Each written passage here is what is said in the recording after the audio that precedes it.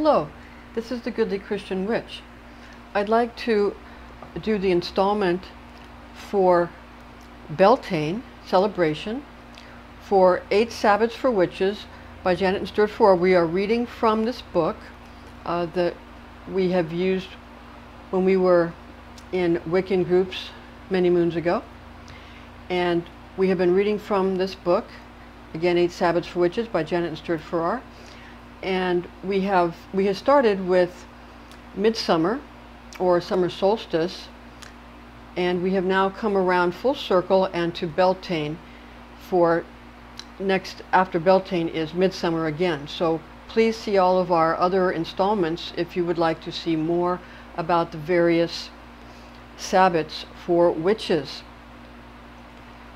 So before we begin and get into our Beltane celebration and reading about that from this book, I would like to begin by opening the circle.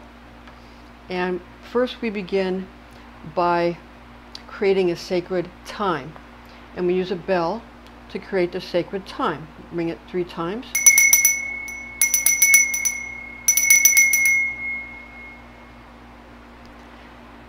And then we create a sacred space, or a sacred circle, a sacred space.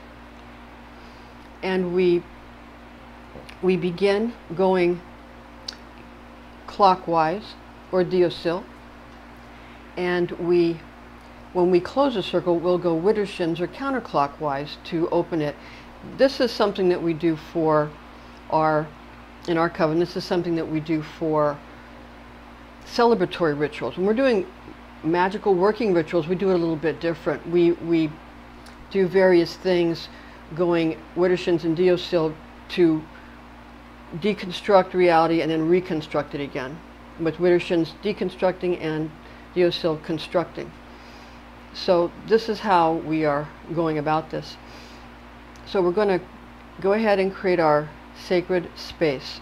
And when we begin, we're going to start in the east, because that's the way we were taught. Some people start in the north. People start in various directions. A very long time ago in Egypt, they used to start in the south. And they would, I think that's when Set was head over Osiris. That was before Set was villainized. Because Set was villainized in Egypt, and then they said he was evil and that Horus was good or Osiris was good. So, you know, that's what happens as each generation goes and as new cultures take over, they villainize what came before and make what they are good, and what anything that came before, anything that is other, evil or bad. That's what all cultures do. Everybody does it, and they do it even to their own people. Different generations do it to their own people.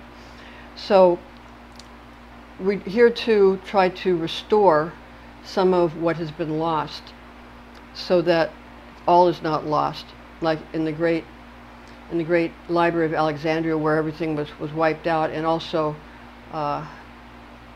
Hypatia, I believe she was a Greek scholar who invented the astrolabe, who was murdered by Christian men because she was intelligent and she was accomplished. So we're going to go ahead and continue with this. So we begin in the east, because it's simply the way that we were taught. And then when we close starting from the north going widdershins, and we start in the east going diocil.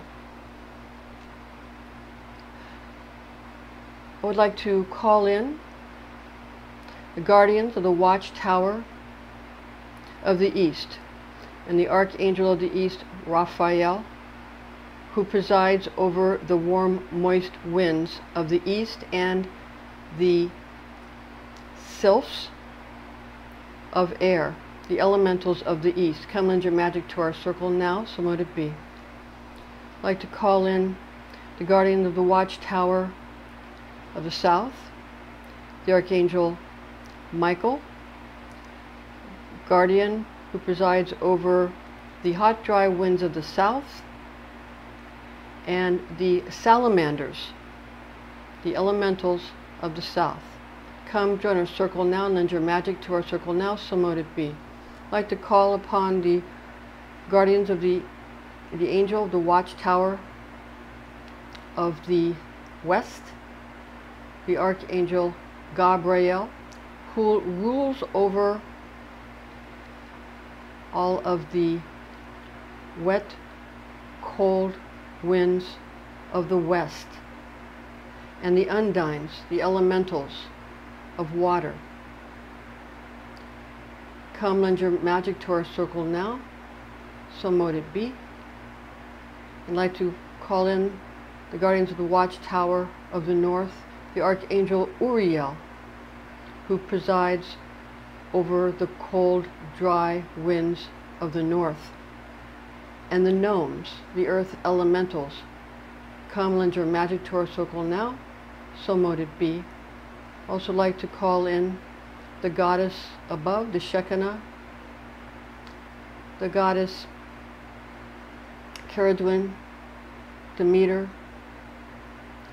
Inanna, Mother Mary, all the goddesses of the sky, and also the goddesses of fertility and light, and Athena of wisdom. Lend your magic to our circle now, so mote it be. And I'd like to call in the God of Earth,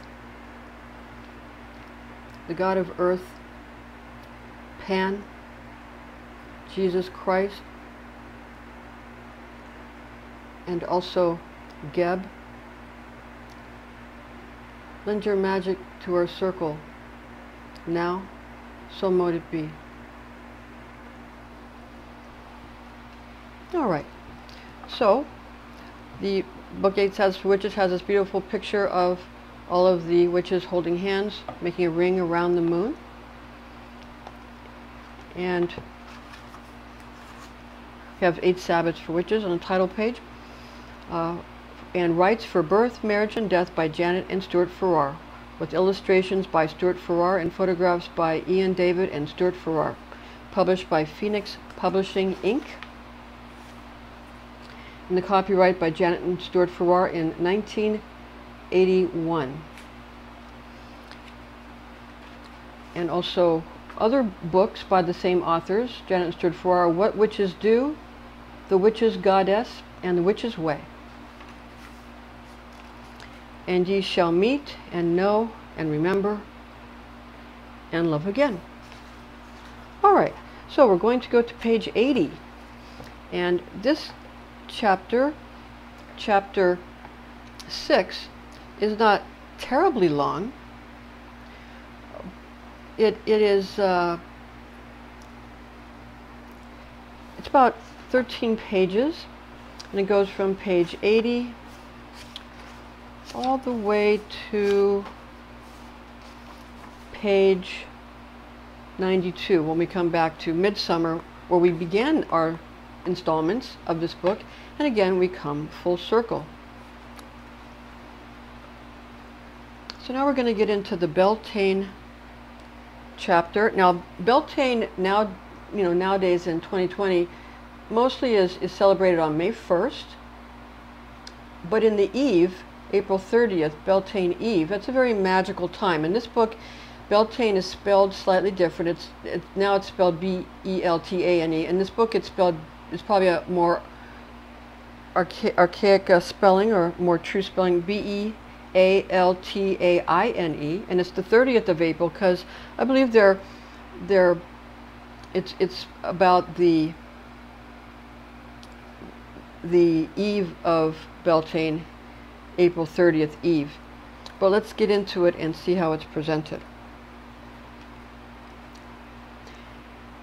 In the Celtic tradition, the two greatest festivals of all are Beltane and Samhain, the beginning of summer and the beginning of winter.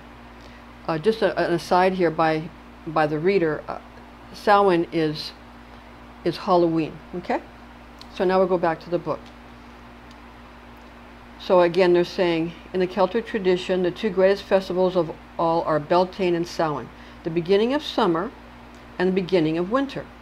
To the Celts, as to all pastoral peoples, the year had 2 seasons, not 4. Settler divisions concerned crop raisers rather than cattle raisers. Beltane, oh I see it is Beltane, they're saying the anglicized, B-E-L-T-A-N-E, form corresponds to the modern Irish Gaelic word Beltane, pronounced Bealtaine, approximately, rhyming with winter. Bealtaine, rhyming with winter, Bealtaine. The name of the month of May, and to the Scottish Gaelic word Beltane, pronounced Bealtaine, with the N like ni in onion, meaning May Day. So here we see the May 1st correspondence. Okay, back to the book. The original meaning is Belfire, the fire of the Celtic or Proto-Celtic god, variously known as Bel, Beli, Balar, Balor, or the Latinized Belinus names traceable back to the Middle Eastern Baal, which simply means Lord. So Baal means Lord. So if anybody is Lord, they are Baal. And you'll notice some of the ancient statues show Baal with his fist up in the air, but that's just an aside by the reader. Back to the book. Some people have suggested that Bel is the British Celtic equivalent of the Gaulish Celtic Cernunnos. That may be true in the sense that both are archetypal male principal deities, mates of the Great Mother. But we feel that the evidence points to there being different aspects of that principle. Cernunnos is always represented as the horned god. He is above all a nature deity, the god of animals, the Celtic Pan. Herne the hunter, who haunts Windsor Great Park with his wild hunt, is a latter English Cernunnos, as his name suggests. He is also sometimes seen as a Chthonic underworld deity, the Celtic Pluto. Originally, the horned god was doubtless the tribal totem animal whose mating with the Great Mother would have been the key fertility ritual of the totemic period. See Lethbridge's Witches, Investigating an Ancient Religion, pages 25 to 27. Bel, on the other hand, was the Bright One, god of light and fire. He had sun-like qualities. Classical writers equated him with Apollo, but he was not, strictly speaking, a sun god. As we have pointed out, the Celts were not solar-oriented. No people who worshipped the sun as a god would give it a feminine name, and grain, Irish and Scottish Gaelic for sun, is a feminine noun. So is Mór, a personalized Irish name for the sun, as in the greeting Mordehut, may the sun bless you. It may seem a subtle difference, but a god symbol is not always regarded as the same thing as the god himself by his worshippers. Christians do not worship a lamb or a dove, nor did ancient Egyptians worship a baboon or a hawk. Yet the first two are symbols of Christ and the Holy Spirit, and the second two of Thoth and Horus. To some people, the sun was a god, but not to the Celts with their feminine sun, even though Bel, Balor, Ogma, Lug, and Lu had solar attributes. A traditional Scottish Gaelic folk prayer, see Kenneth Jackson's Celtic Miscellany, item 34, addresses the sun as, quote, happy mother of the stars, unquote, rising, quote, like a young queen in flower, unquote, for further evidence that the pagan Celts' ritual calendar was oriented to the natural vegetation year and herd raising, and not to the solar year or agriculture. See Fraser's Golden Bough, pages 828 to 830. A footnote here, number 1, of family interest to us, Janet's maiden name was Owen, and Owen family tradition claims descent from the Canaanite lords of Shechem, who themselves claimed to be of the seed of Baal. Continuing to page 82. Symbolically, both the Cernunnos aspect and the Bel aspect can be seen as ways of visualizing the Great Father who impregnates the Great Mother. And there is a footnote here, but we'll read that in a little bit. I don't want to break the gait and the pace here. So symbolically, both the Cernunnos aspect and the Bel aspect can be seen as ways of visualizing the Great Father who impregnates the Great Mother. And these are the two themes which dominate the May Eve, May Day, that's the April 30th, and May Day, that's May 1st, festival throughout Celtic and British folklore, fertility, and fire. That was my aside about the dates there, but I just wanted to point that out, that they're still being observed. April 30th would be May Eve, and May Day, May 1st. Okay, back to the book. Now, the Bell fires were lit on the hilltops to celebrate the return of life and fertility to the world. In the Scottish Highlands, as late as the 18th century, Robert Graves tells us, the White Goddess, page 416, fire was kindled by drilling an oak plank, quote, but only in the kindling of the Beltane need fire, to which miraculous virtue was ascribed. It originally culminated in the sacrifice of a man representing the oak god, unquote. It is interesting that in Rome, the Vestal Virgins, guardians of the sacred fire, used to throw mannequins made of rushes into the river Tiber at the May full moon as symbolic human sacrifices. In pagan Ireland, no one could light a Beltane fire until the Ard Rí, the High King, had lit the first one on Tara Hill. In AD 433, St. Patrick showed an acute understanding of symbolism when he lit a fire on Slane Hill, 10 miles from Tara, before the High King Logair lit his. He could not have made a more dramatic claim to the usurpation of spiritual leadership over the whole island. St. David made a similar historic gesture in Wales in the following century. Incidentally, much of the symbolism of Tara as the spiritual focus of ancient Ireland is immediately recognizable to anyone who has worked in a magic circle. Tara is in Meath Centre, and was the seat of the High Kings.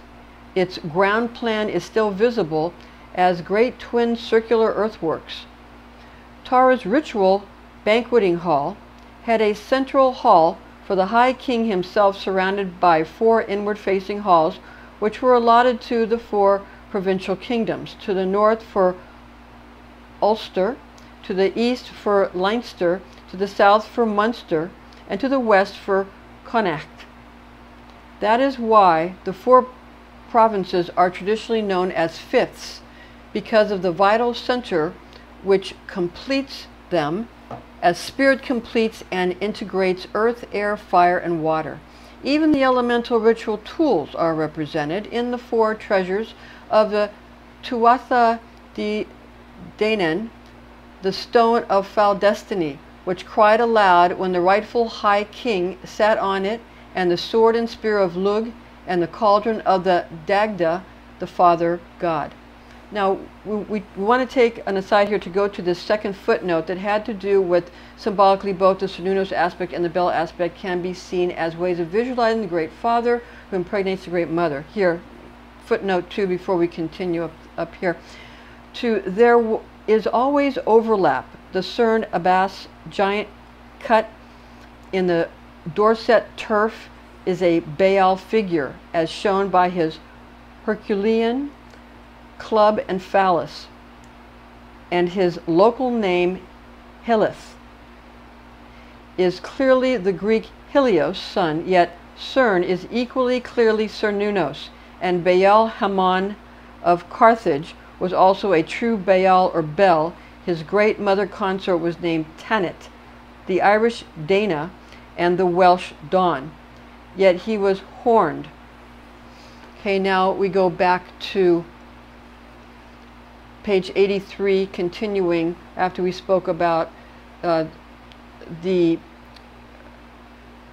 the stone, the stone of foul destiny, which cried aloud when the rightful king sat on it, the sword and spear of Lug, and the cauldron of the Dagda, the father god.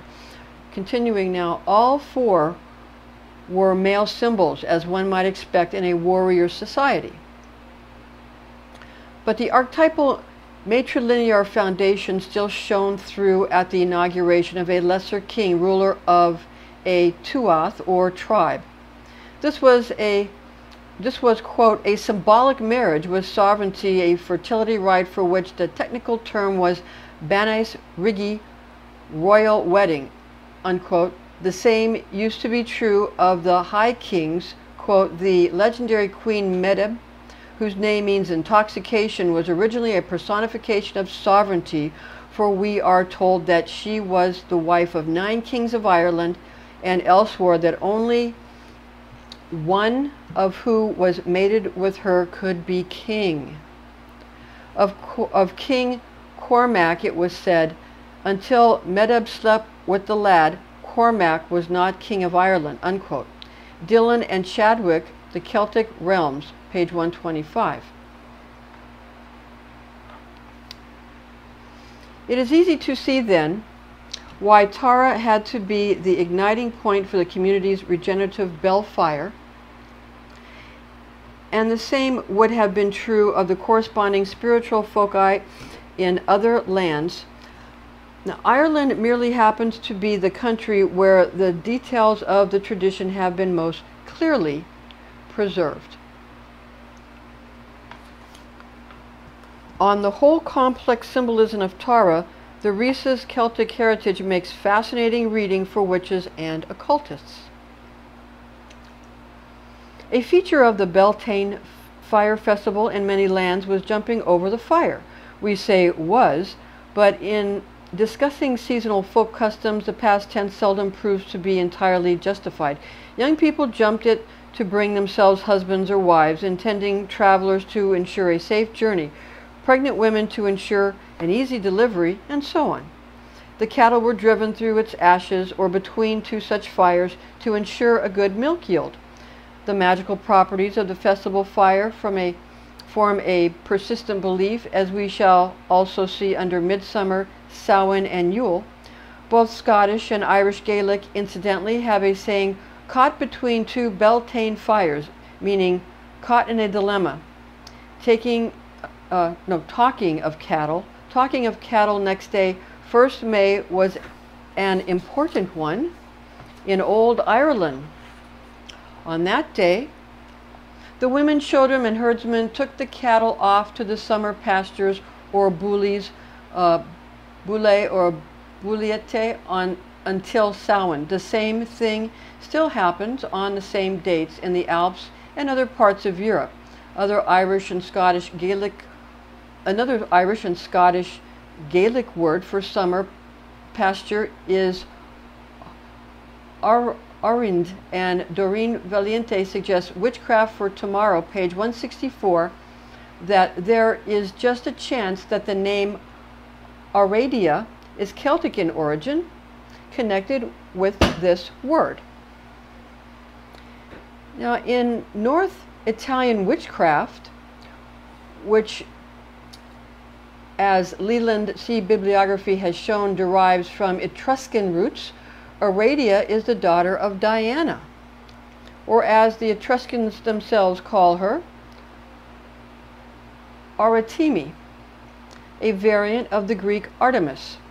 The Etruscans flourished in Tuscany from about the 8th to the 4th century BC till the Romans conquered the last of their city-states, Volsinii, in 280 BC. From the 5th century onwards, they had much contact with the Gaulish Celts, sometimes as enemies and sometimes as allies, so it may very well be that Celts thought Aradia, so it may very well be that Celts brought Aradia there. Daughter, in the development of pantheons, often means later version, and in the Aradia legend, Aradia learned much of her wisdom from her mother, which would tally with the undoubted fact that the brilliant Etruscan civilizations was admired and envied by their Celtic neighbors. It is interesting that in both Irish and Scottish erudite, or a slight variant of it, also means worth merit. And in case anyone thinks that Aradia reached Britain only through Leland's 19th century researchers in the form Herodias, she appears as an English witch goddess name in the 10th century canon Episcopi. Back to Beltane itself.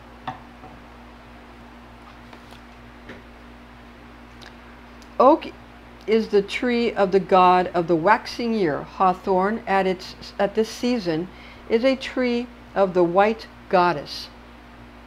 The strong folklore taboo in breaking hawthorn branches or bringing them into the house is traditionally lifted on May Eve, when sprigs of it may be cut for the goddess's festival. Irish farmers and even earth-moving road builders are still reluctant to cut down lone hawthorns. A fairy hawthorn stood by itself in the middle of a pasture of the farm we lived on at Ferns County, Wexford, and similar respected examples can be seen all over the country. However, if you want blossoms for your ritual, for example, as chaplets in the women witch's hair, you cannot be certain of finding hawthorn in flower as early as May Eve, and you will probably have to be content with the young leaves. Our own solution is to use blackthorn, whose flowers appear in April ahead of the leaves. Blackthorn sloe is also a goddess tree at this season, but it belongs to the goddess in her dark, devouring aspect, as the bitterness of its autumn fruit would suggest. It used to be regarded as the witch's tree in the malevolent sense and unlucky. But to fear the dark aspect of the goddess is to miss the truth that she consumes only to give new birth. If the mysteries could be summed up in one sentence, it might be this, quote, "At the core of the bright mother is the dark mother, and at the core of the dark mother is the bright mother," unquote. The sacrifice and rebirth theme of our Beltane ritual reflects this truth. So to symbolize the two aspects in balance, our women wear hawthorn in leaf and blackthorn in blossom intertwined.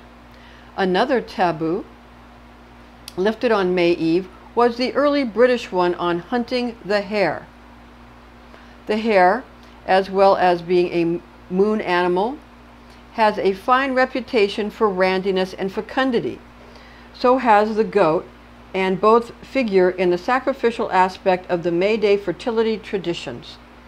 The love chase is a widespread form of this tradition. It underlies the Lady Godiva legend and that of the Teutonic goddess Istare or Ostara, after whom Easter is named, as well as such folk festivals as the May Day Obi Os ceremony in Padstow, Cornwall. On the alluring and mysterious figure of the love chase woman, neither clothed, quote, "neither clothed nor unclothed, neither on foot nor on horseback, neither on water nor on dry land, neither with nor without a gift," unquote, who is, quote, "easily recognized as the May Eve aspect of the love and death goddess." See Graves, The White Goddess, page 403 onwards. There doesn't seem to be an, there's an end to the quote after death goddess. Okay. Now, but apart from, or rather in amplification of, the enactment of these goddess and god-king mysteries, Beltane, for ordinary people, was a festival of unashamed human sexuality and fertility. Maypole, nuts, and the gown of green were frank symbols of penis, testicles, and the covering of a woman by a man. Dancing round the maypole, hunting for nuts in the woods, greenwood marriages, and staying up all night to watch the May sunrise were unequivocal activities, which is why the Puritans suppressed them with such pious horror. Parliament made maypoles illegal in 1644, but they came back with the Restoration in 1661. A 134-foot maypole was set up in the Strand. Continuing on page 86, Robin Hood, Maid Marian, and Little John played a big part in May Day folklore. And many people with surnames such as Hudson, Robinson, Jenkinson, Johnson, and Godkin owe their ancestry to some distant May Eve in the woods. Branches and flowers used to be brought back from the woods on May morning to decorate the village's doors and windows, and young people would carry garlands in procession singing. The garlands were usually of intersecting hoops. Sir J.G. Fraser wrote at the beginning of this century, quote, "It appears that a hoop wreathed with rowan and marsh marigold and bearing suspended within it two balls is still carried on May Day by villagers in some parts of Ireland. The balls, which are sometimes covered with gold and silver paper, are said to have originally represented the sun and moon," unquote. The Golden Bough, page 159. Maybe, but Fraser, splendid pioneer though he was, often seemed to be, or in the climate of his time discreetly pretended to be, blind to sexual symbolism. Another May morning custom in Ireland was skimming the wells. You went to the well of a prosperous neighbor, presumably before he was up and about, and skimmed the surface of the water to acquire his luck for yourself. In another variant of this custom, you skimmed your own well to ensure a good butter yield for the year, and also, one may guess, to forestall any neighbor who was after your luck. Folk memory survives in curious ways. A Dublin friend, a good Catholic in his 50s, tells us that when he was a boy in North Country Longford, as father and mother used to take the children out at midnight on May Eve, and the whole family would dance naked in the young crops.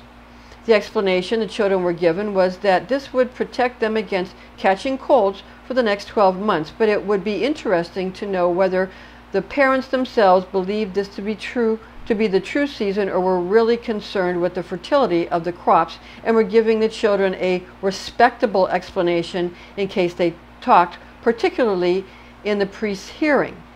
Our friend also tells us that the crops were always sown by 25th March to ensure a good harvest, and 25th March used to be regarded as the spring equinox.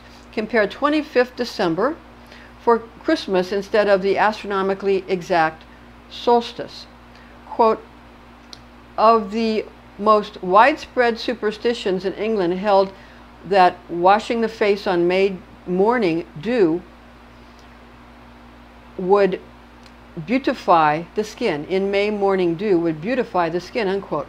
The Encyclopedia Britannica, quote, says, quote, "Pepys alludes to the practice of his diary, and as late as 1791, a London newspaper reported that yesterday being the 1st of May, a number of persons went into the fields and bathed their faces with the dew on the grass with the idea that it would render them beautiful," unquote. Ireland has the same tradition.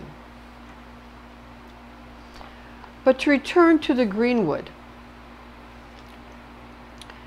Today, overpopulation and not underpopulation is humanity's problem, and more enlightened attitudes to sexual relationships, though still developing unevenly, would hardly be compatible with the greenwood orgy method of producing new crop of Hudsons and Godkins. But both the cheerful frankness and the dark mystery can and should be expressed. That is what the Sabbats are all about.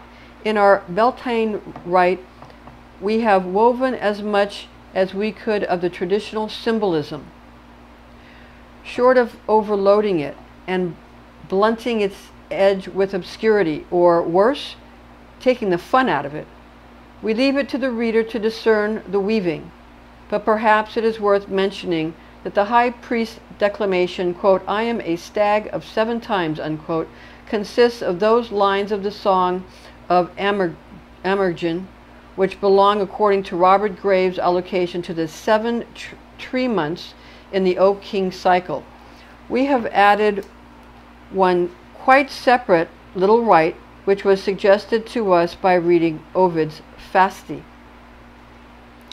On 1st May, the Romans paid homage to their lairs, or household gods, and it seemed appropriate for us to do the same on the night when the bell fire is extinguished and rekindled. All homes, to be honest, possess objects which are in effect Lars.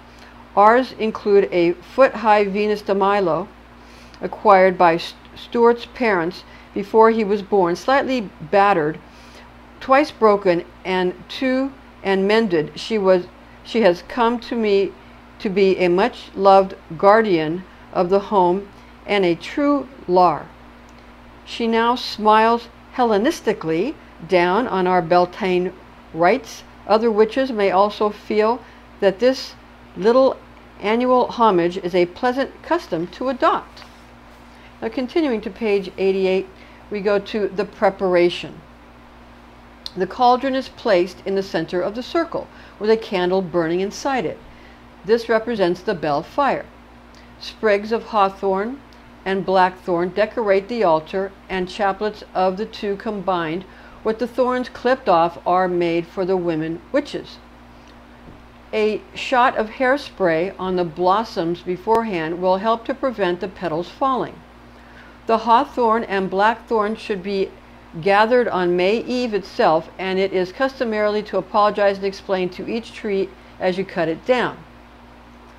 If oak leaves can be found at this season in your area, the chaplet of them is made for the high priest in his role as Oak King. A permanent oak crown is a useful coven accessory. See under Yule, page 145. A green scarf or piece of gauze, at least a yard square, is laid by the altar. As many wax tapers as there are people in the coven are placed close to the cauldron. The cakes for consecration on this occasion should be a bowl of nuts. If you are including the rite for the guardian of the house, this or these are placed on the edge of the circle near the east candle, with 1 or 2 joss sticks in a holder ready for lighting at the appropriate moment. If your guardian is not movable, a symbol of it may stand in its place. For example, if it is a tree in your garden, bring in a sprig of it, again with the appropriate apology and explanation. The ritual. After the witches rune, the coven spread themselves around the circle area between the cauldron and the perimeter and start a soft rhythmic clapping. The high priest picks up the green scarf, gathers it lengthwise like a rope, and holds it with one end in each hand. He starts to move towards the high priestess, making as though to throw the scarf over her shoulders and pull her to him, but she backs away from him tantalizingly. While the coven continue their rhythmic clapping, the high priestess continues to elude the pursuing high priest. She beckons to him and teases him, but always steps back before he can capture her with the scarf. She weaves in and out of the coven, and the other women step in the high priest's way to help her elude him. After a while, say after 2 or 3 laps of the circle, the high priestess allows the high priest to capture her by throwing the scarf over her head and behind her shoulders and pulling her to him. They kiss and separate, and the high priest hands the scarf to another man. Then the other man then pursues his partner, who eludes him, beckons to him, and teases him in exactly the same way. The clapping goes on all the time. See plate 12. After a while, she too allows herself to be captured and kissed. The man then hands the scarf to another man, and the pursuit game continues until every couple in the coven has taken part. The last man hands the scarf back to the high priest. Once again, the high priest pursues the high priestess, but this time the pace is much slower, almost stately, and her eluding and beckoning more solemn, as though she is tempting him into danger. And this time the others do not intervene. The pursuit continues until the high priestess places herself between the cauldron and the altar, facing the altar and the 2 or 3 paces from it. The high priest halts with his back to the altar and captures her with the scarf. They embrace solemnly but wholeheartedly, but after a few seconds of the kiss, the high priest lets the scarf fall from his hands, and the high priestess releases him and takes a step backwards. The high priest drops to his knees, sits back on his heels, and lowers his head, chin on chest. The high priestess spreads her arms, signaling for the clapping to stop. She then calls forward 2 women by name and places them on each side of the high priest facing inwards, so that the 3 tower over him. The high priestess picks up the scarf, and the 3 of them spread it between them over the high priest. They lower it slowly and then release it so that it covers his head like a shroud. The high priestess sends the 2 women back to their places and calls forward 2 men by name. She instructs them to extinguish the 2 altar candles, not the earth candle. And when they have done so, she sends them back to their places. The high priestess then turns and kneels close to the cauldron facing it. She gestures to the rest of the coven to kneel around the cauldron with her. Only the high priest stays where he is in front of the altar, kneeling but dead. When everyone is in place, the high priestess blows out the candle in the cauldron and is silent for a moment. Then she says, quote, "The bell fire is extinguished, and the Oak King is dead. He has embraced the Great Mother and died of his love. So it has been year by year since time began. Yet if the Oak King is dead, he who is the God of the waxing year, all is dead. The fields bear no crops, the trees bear no fruit, and the creatures of the Great Mother bear no young. What shall we do, therefore, that the Oak King may live again?" The coven reply, "Rekindle the bell fire." The high priestess says, "So mote it be." The high priestess takes a taper, goes to the altar, lights the taper from the earth candle, and kneels again at the cauldron. She relights the cauldron candle with her taper. See plate 7. Then she says, "Take each of you a taper and light it from the bell fire."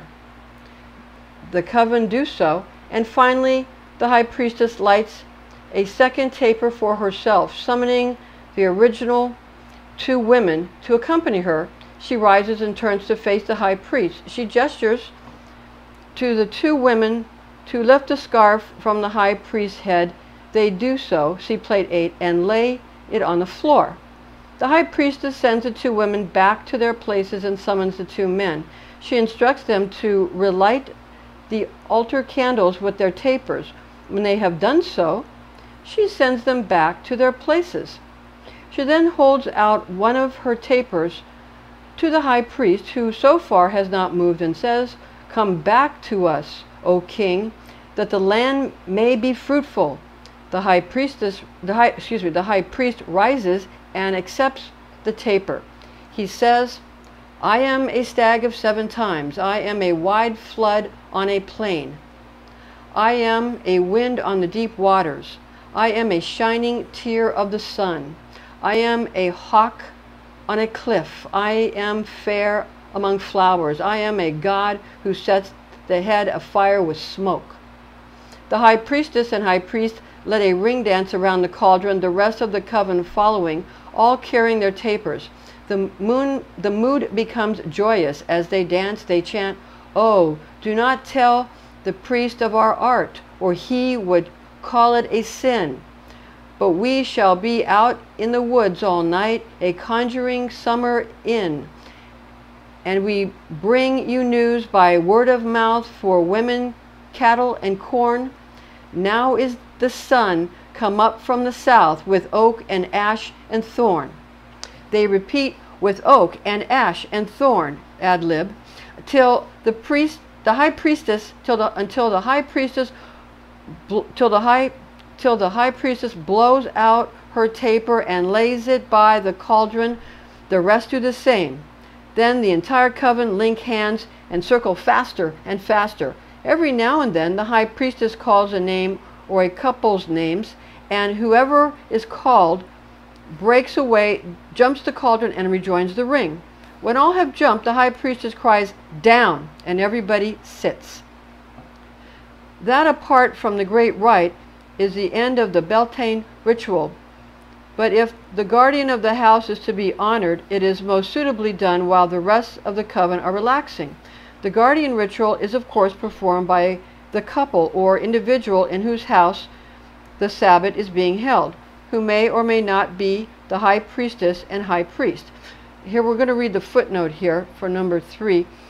This only substantial item in the Book of Shadows Beltane ritual is a slightly altered version of verse 5 of Rudyard Kipling's poem A Tree Song from the Wieland's Sword story in Puck of Pook's Hill.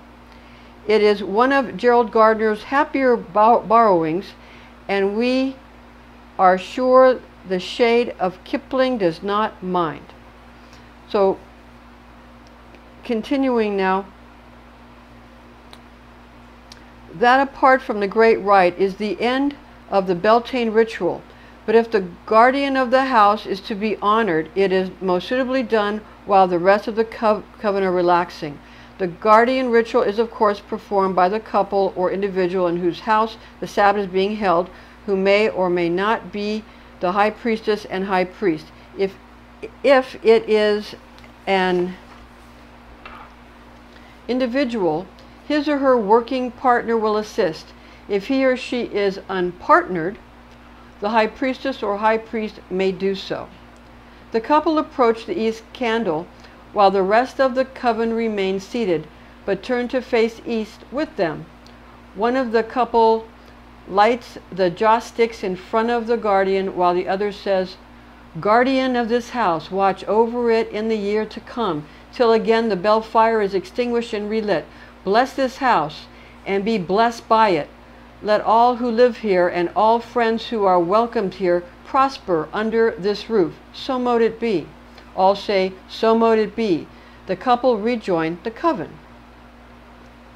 Beltane and Samhain are traditional mischief nights, what Doreen Valiente has called, quote, "the in-between times when the year was swinging on its hinges, the doors of the other world were open and anything could happen," unquote.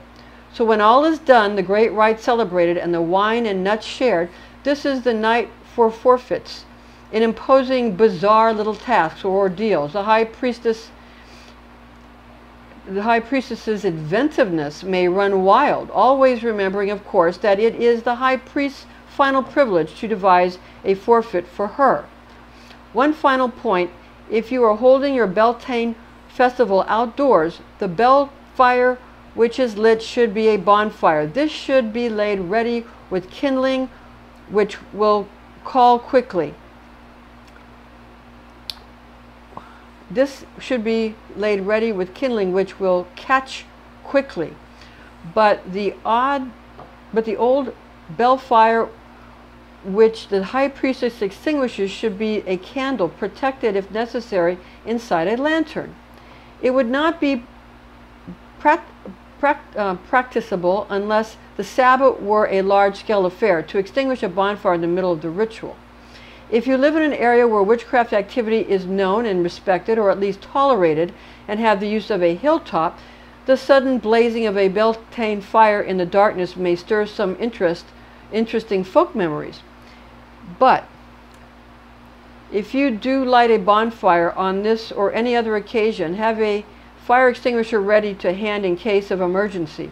Witches who start heath fires or woodland fires will quickly lose any local respect they may have built up, and quite right too.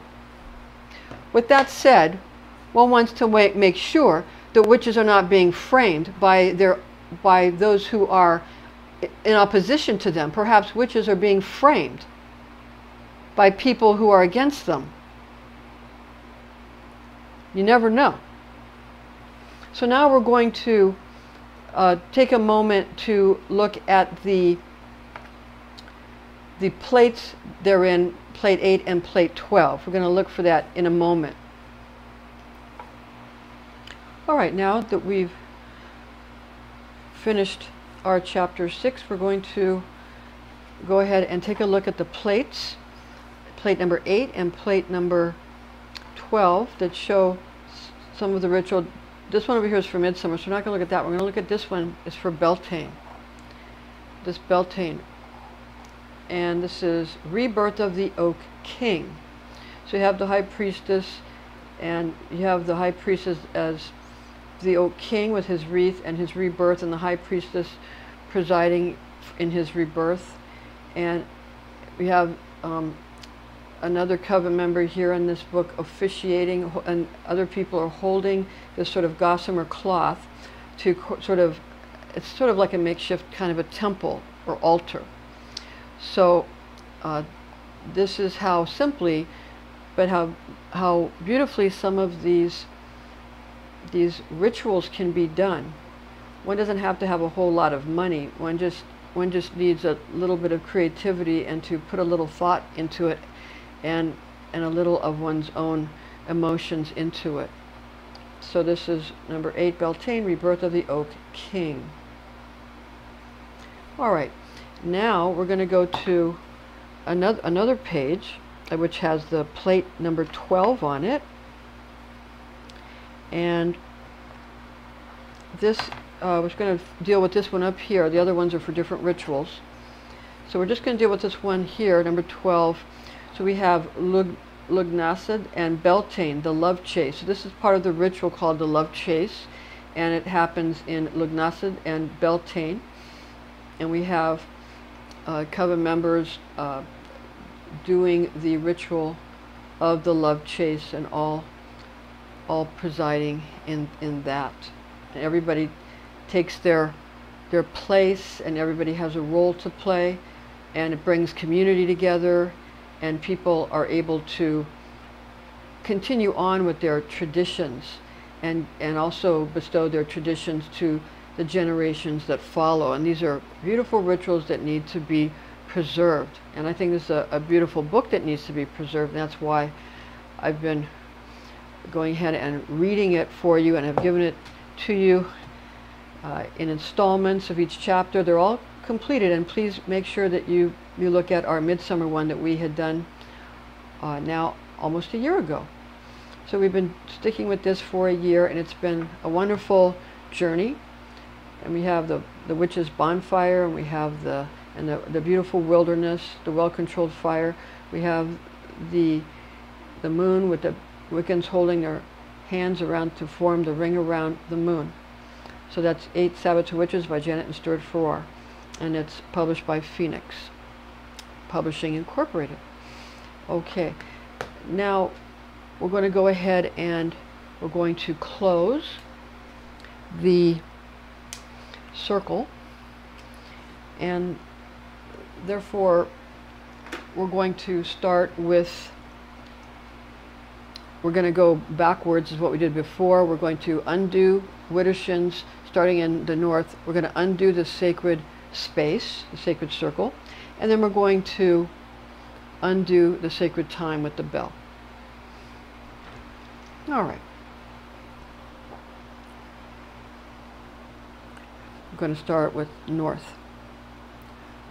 I call upon the guardians of the watchtower of the north, the Archangel Uriel, who presides over the cold, dry winds of the north, and the gnomes, the elementals for the northern direction. Thank you for lending your magic to our circle. And please come again when we beckon you. So mote it be. You may depart. And we now call upon the guardians of the watchtower of the west,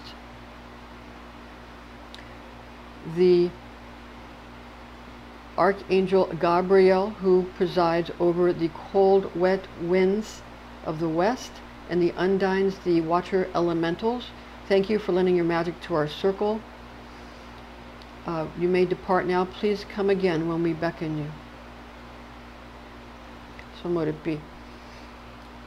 We call upon the guardians of the watchtower of the south, the Archangel Michael, and the hot, dry winds of the south, and the salamanders are the fire elementals.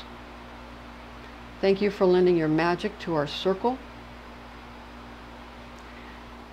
You may depart, and please come again when we beckon you. So mote it be.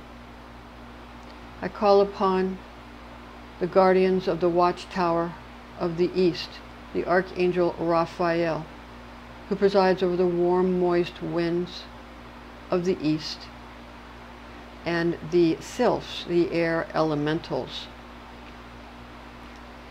Thank you for lending your magic to our circle. You may depart, and please come again when we beckon you. So mote it be. I call upon the God, the earth god, Pan, all the earth gods, Jesus Christ, Cernunnos, Geb. Thank you for lending your magic to our circle. You may depart, and please come again when we beckon you. So mote it be. I call upon the goddess, the sky goddess of Nuit, and also the fertility goddesses, the mother goddesses. Mary is a sky goddess and a mother goddess. So is Nuit, a sky goddess and a mother goddess. The goddesses of fertility, and Caradwin and Inanna, Lakshmi, who is, there are some of the goddesses have many roles to play. Thank you for lending your magic to our circle. You may depart now, and please come again when we beckon you. So mote it be. And now we're going to go ahead and we're going to undo the sacred time.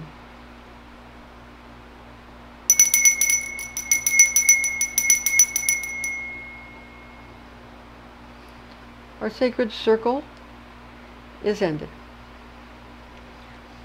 Thank you everybody for being with us through this series, this journey through 8 Sabbats for Witches by Janet Stewart Farrar. We've enjoyed it. We hope you did too. And stay tuned. We're going to have a lot more installments to come with other subjects and classes that we've created, and other books that we enjoy. So, merry meet, merry part, and merry meet again. This is the Goodly Christian Witch. Farewell for now.